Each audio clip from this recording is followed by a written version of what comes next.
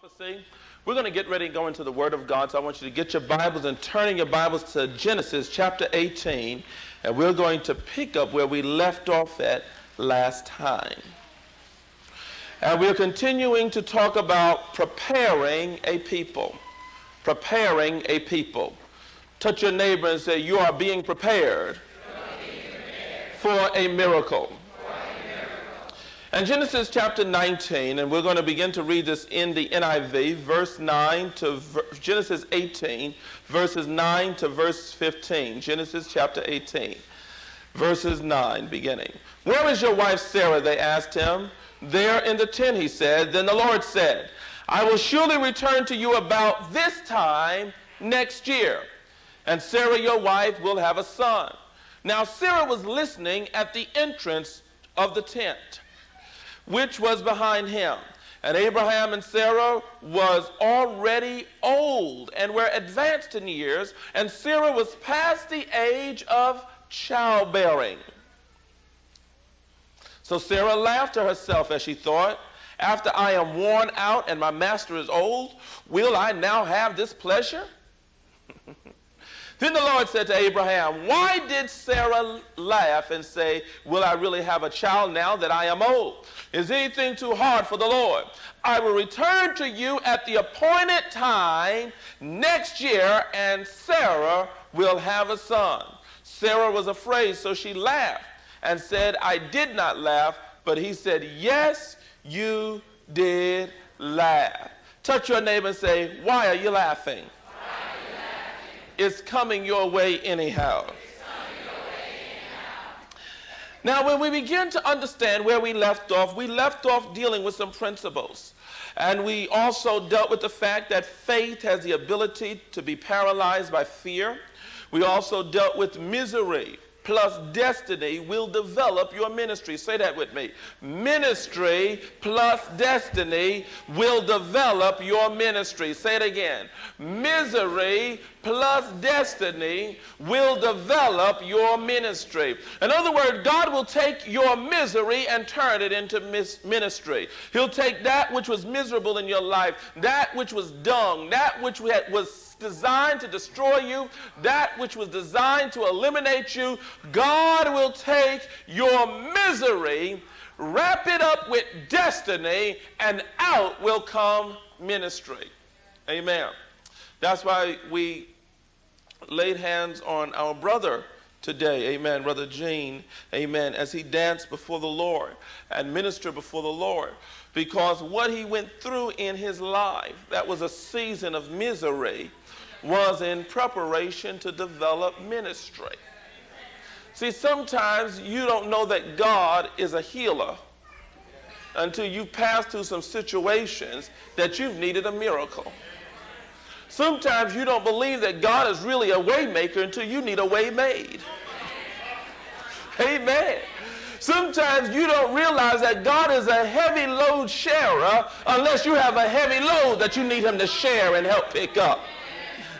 But I want you to know that as we begin to learn some things concerning God, you're going to pass through some situations. It's going to look like your prophecy is not coming to pass. It's going to look like the word of the Lord that's been spoken to you is not going to happen. Here, God's been talking to me about babies for the last 15 years. No babies have come. I'm old. My master's old. My God, he's impotent.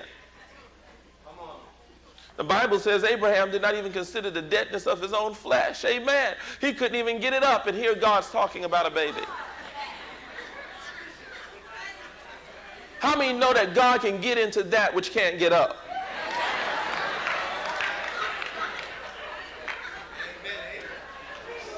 Thank you, Jesus. Touch your neighbor and say, I know that's right. Amen. You might be in the middle of midlife crisis. You need a resurrection.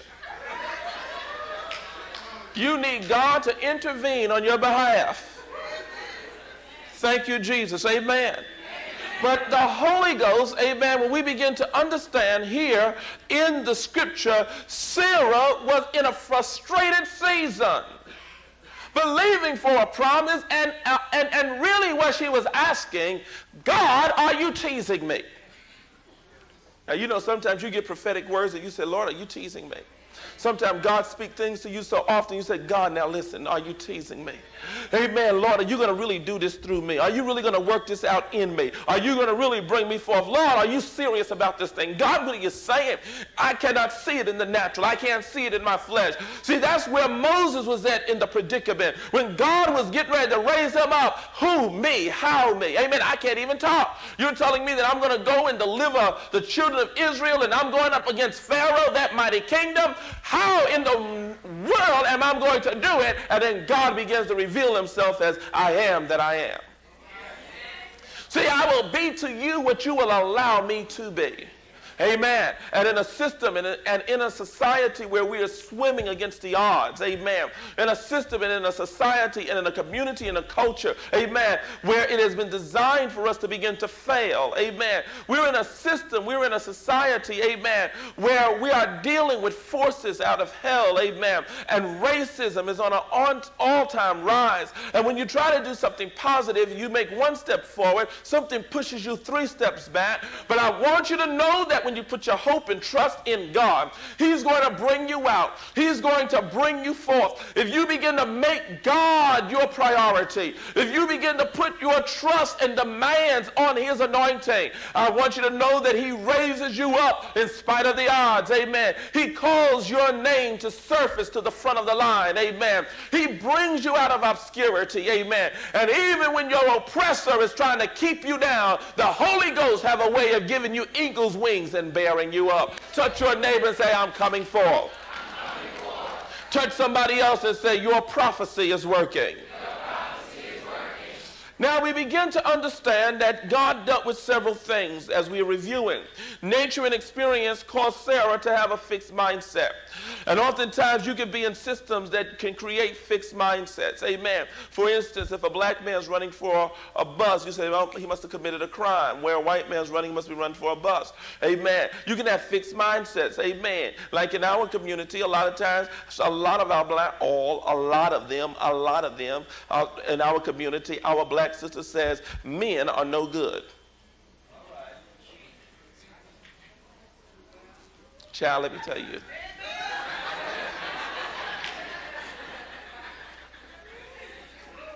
You better get your man in check. Come here, let me talk to you. You don't even need a man. And that neck starts shifting gears.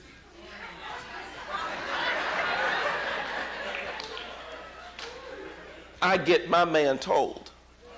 But let me share something with you, amen. That is the spirit of the age. That's the spirit of the hour. That even when women are submitting to their husband, it is like a thing like they're ashamed, like I can't let my girlfriend know that I broke down, amen, and became subject to my man. My God, it's getting quiet in here today.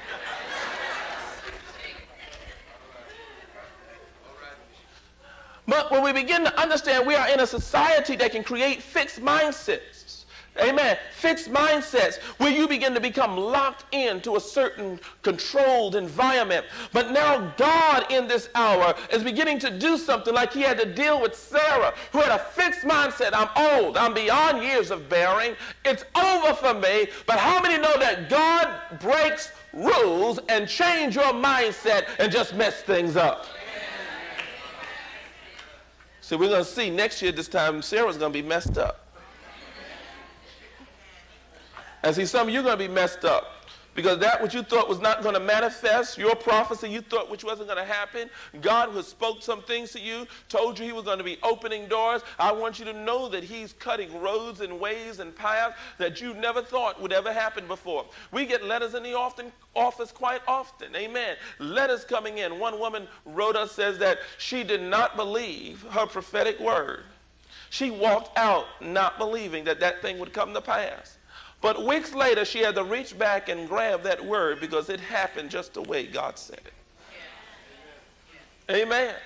We have situations, amen, where a testimony was shared how we gave a word of the Lord to a man in Virginia and gave him the word of the Lord, and God told him he was going to restore his family. Him and his wife was divorced. They were divorced about, I think it was it 13 years or 18 years? 13 years they were divorced. They were divorced for 13 years. Amen.